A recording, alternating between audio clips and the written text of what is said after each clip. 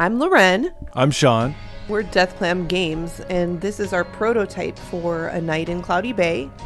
Let's go ahead and start a new game and we'll take a look around the island.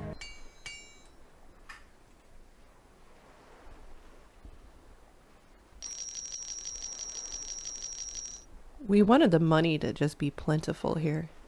There's a lot of ways to make money, but you do have a limited amount of time. Here's Tala. You gotta check the summary out. We'll do that right now. I have to light the fires.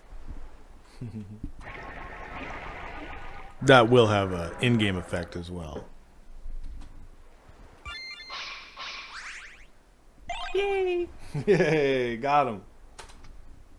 We wanted crab catching to be something we could keep doing over and over again and love it every time.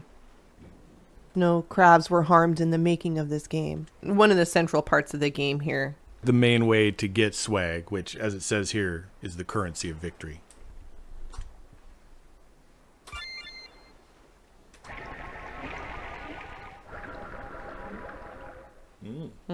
General Spikes. He got away. Yeah, those are some of the rarer crabs. They're tougher to secure.